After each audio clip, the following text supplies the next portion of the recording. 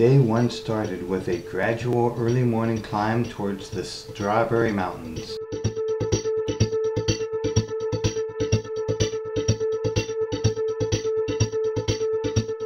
At about mile 23, the climbing begins in earnest with 2,000-foot climb over 10 miles, including grades reaching 8%.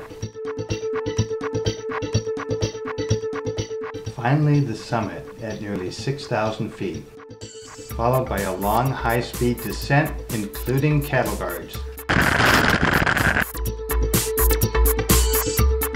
Unfortunately, there was one nasty little climb before we dropped into Logan Valley.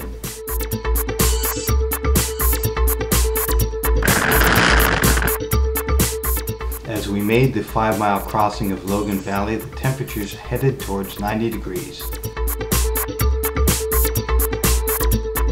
Right after Logan Valley, there's about 10 miles of nasty climbs and descents before starting our 23-mile slide and glide back to the finish at John Day.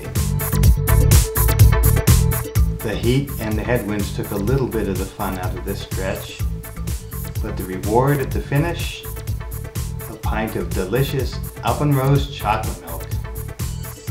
Yum!